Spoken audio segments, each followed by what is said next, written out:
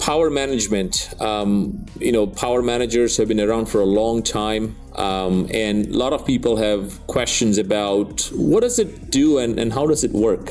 So the how does it work is very, very complicated. What does it do is really, really simple. So let's start with the complicated side.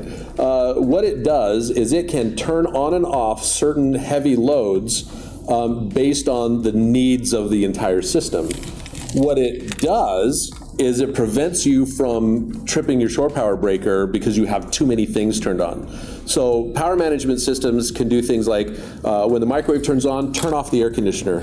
And then when the microwave turns off, turn the air conditioner back on. It works a lot in the same way as PowerShare with the charger. So simple systems will just turn on and off loads simply by disconnecting the AC feed to the load.